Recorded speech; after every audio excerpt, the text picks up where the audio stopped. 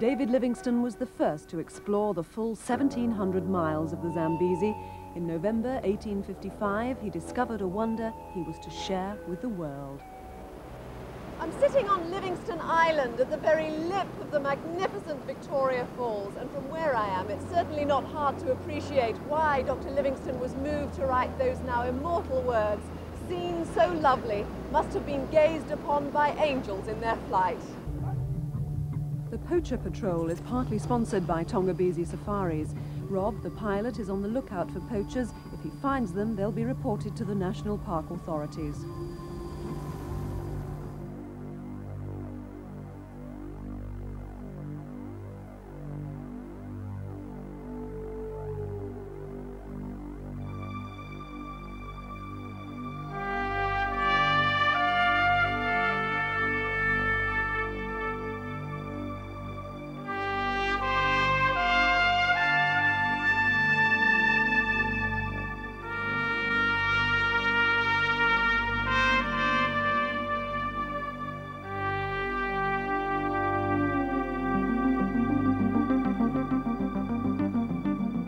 To obtain a just conception of the enormous wilderness, no better point of view can be selected than the summit of the Mesa Verde. The deep, narrow canyons and high mesas offer sanctuary to the Ute Indians who terrorize the entire region.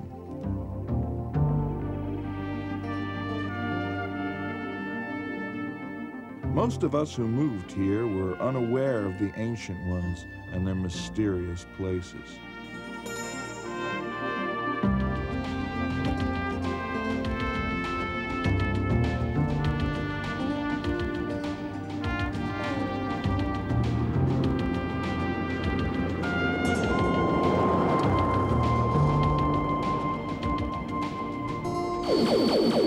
The Four Corners hit music station, Kiss 98.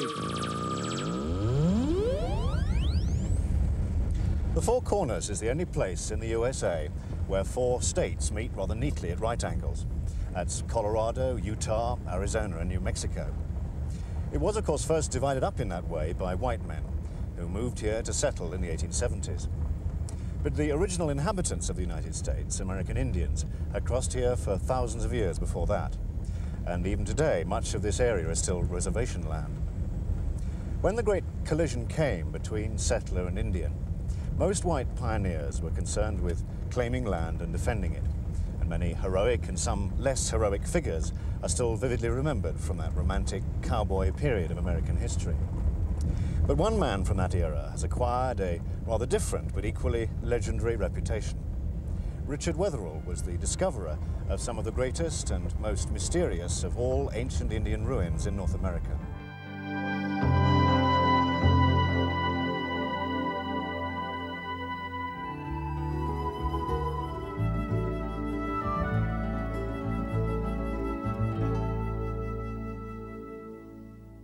Over much of the surface of the Earth, the temperature ranges are such that water remains as a liquid.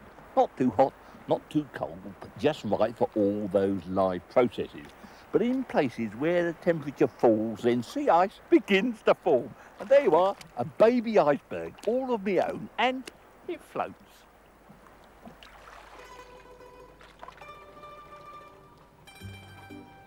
Everywhere we look, there are problems of water and water supply, and Venice is a city with much more than its fair share.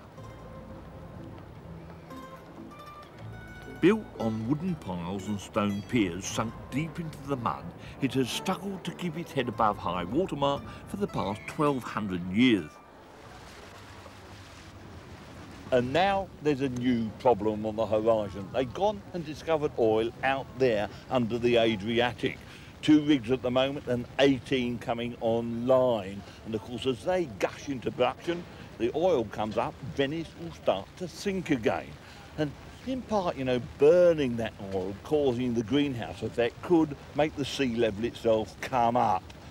And this is just the result of an onshore wind, a moderately high tide and a bit of rain. Venice, you know, really does have its own watering problem.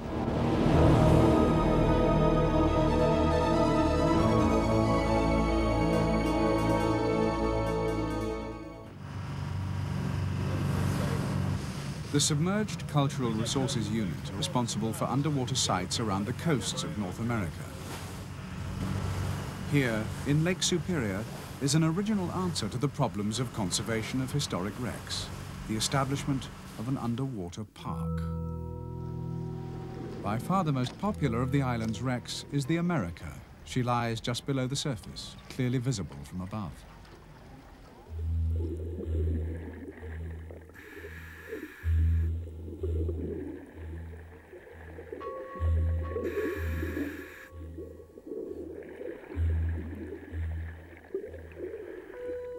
It is now possible to swim down into the heart of the ship.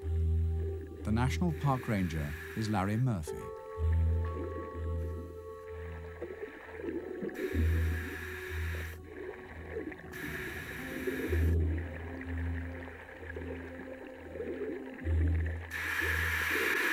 Descending the main stairway.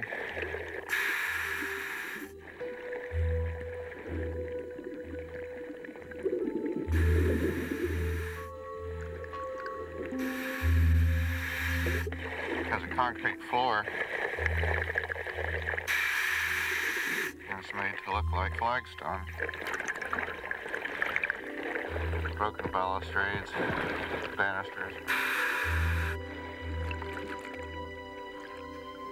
The hazards are many as the diver descends deeper into the ship, dropping down deck by deck. The way on becomes dark and confined as the light from outside disappears. Going to be descending down the second flight of the stairs into the galley area.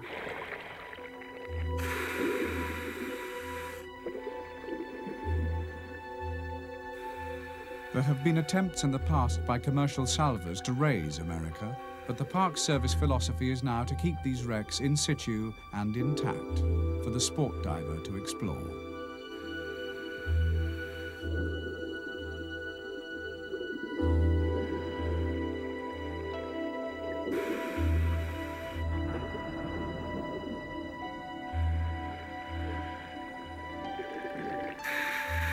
Swimming along over the engine room. The engine looks as if it could be cleaned and almost started.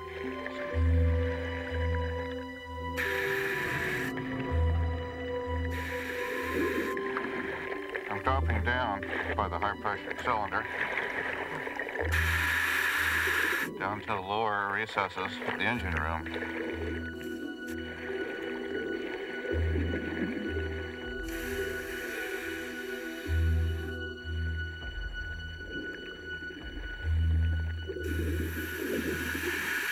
This is the electric panel, most of the switches have been removed. The ones that are still here still operate. Rheostat, switches. This would be totally unexpected in any other environment.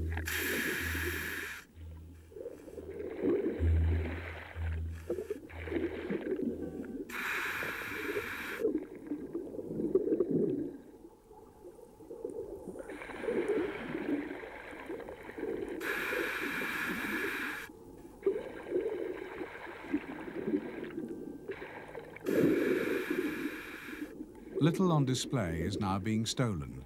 Switches and portholes remain intact. An engineer's boot, discarded in the moment of panic as the engine room flooded. The America has in fact become a giant underwater museum, protected by a now firmly established underwater national park.